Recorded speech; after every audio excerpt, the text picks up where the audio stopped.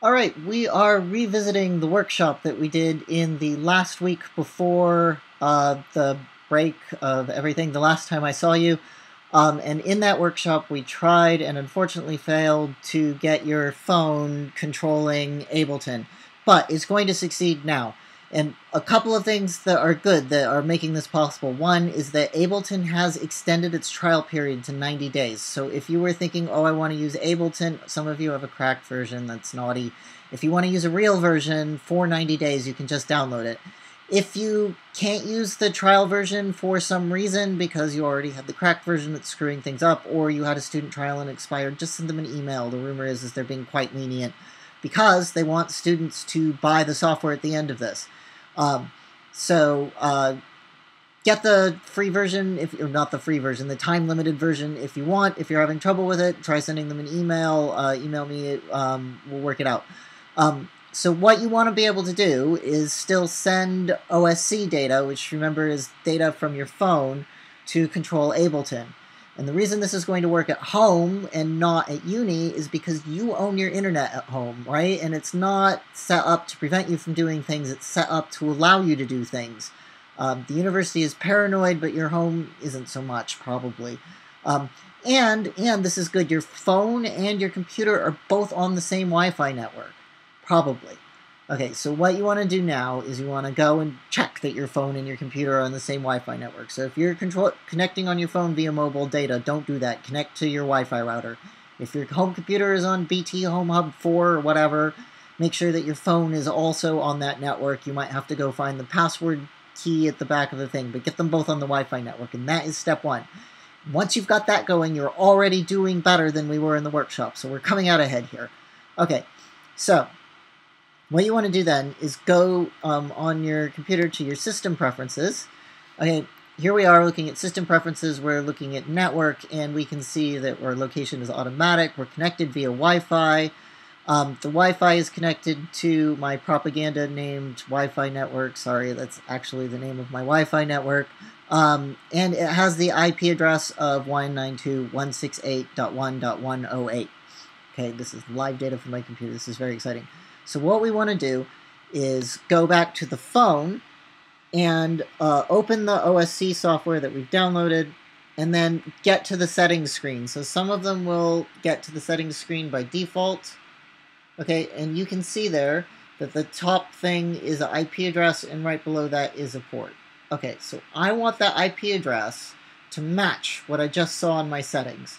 So it does. I looked at my settings and I typed it in. It's 192.168.1.108. Okay, below that is the port. Now, I've set the port to 7099. You can set the port to anything you want, but it needs to match the port in Ableton. Okay, so we've got the IP address right. We've got the port right. Let's talk about what we're going to do in Ableton. Okay, if you've downloaded Ableton, this is probably already in there as an option. So what you want to do here is search for the term Touch OSC. Okay, I'm not finding anything. It's not in audio effects or MIDI effects. And that is because I'm using an old version of Ableton that the university has kindly lent me. Maybe you're using an old version of Ableton too. Don't worry if you can't find it, because there's the link on the Moodle of where you can download the software from. So if you are searching for it and not finding it, you've downloaded this M4L Connection Kit Master, and you've got all of these things in here, including ability to use the camera. That might be very interesting. You can do things with the camera. With the weather, why not? A whole bunch of stuff, but what we care about right now is Touch OSC. So that's the Touch OSC folder, and then in there we've got a README, icon question mark, but what we care about is this OSC, touchosc.amxd. We take that and we just drag it onto Ableton. Boom, and there we are. Okay, remember earlier I said the port could be anything you want. Right here it's 7099. That's what we want. Okay. It needs to match on the phone in that. So if you were using this and then it crashed, maybe you're having trouble re-getting the port, you might need to change this. You might need to reboot your computer, but it's important that those two numbers match. Okay, so going back to my phone. And here I am on the screen. Okay, I've got the port, I've got the IP address, and then I want to hit start to start sending data. So I hit the start button. Okay, and then it highlights end, and then the next thing I want to hit is the controls to get at the controls. And here are a bunch of controls. You can see some faders, some buttons, all sorts of stuff. Whichever one you've picked will have different controls. Okay, so everyone's screen might be different for this. If you happen to have the same one as me, you'll see this. All right, and here you've got the port number, and then you've got this little circle. So I'm scooting my fader up and down, and that little circle is lining up.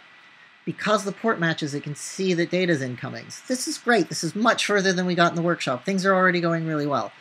Okay, so we're going to hit the learn button, and then I'm going to hit the fader up and down, and eventually, after it gets a bunch of messages, it's learned it. Okay, so I can see that I've got slider 1 there, and then the next thing I want to do after I learned it, and this is the right OSC address, is I need to unclick learn.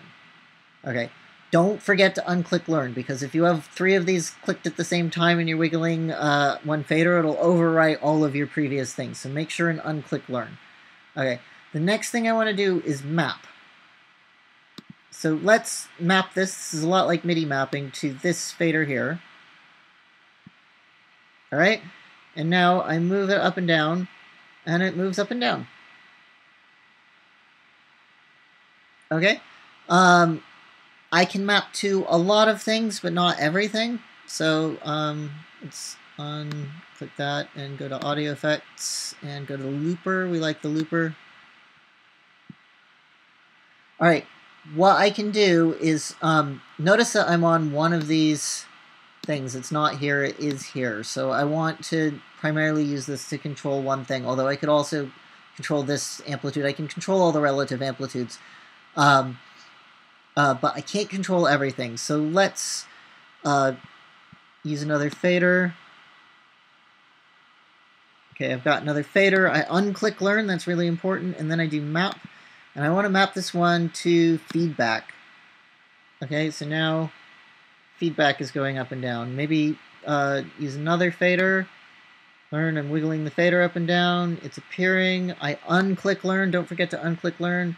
I click map, and I'm going to map that one to speed.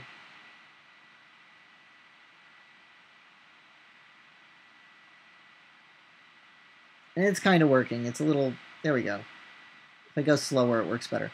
Okay, I can't map this with everything. For whatever reason, this button, the multi-purpose transport button, which is the thing you might most want to map, isn't working. Not everything is going to work. So try by trial and error. Try mapping something. If you can't map it, then you can't map it. But a lot of things you can. This is a way to get a lot of hands-free control, or not hands-free, but screen-free control of your Ableton session. Some stuff you will still have to use the GUI for, but you've got a lot of control now, and you guys can use this when you're doing your projects if you're doing the original project, which you have the software and the hardware to be able to do with these things, so I hope to see a lot of cool audio projects. Okay, thanks very much.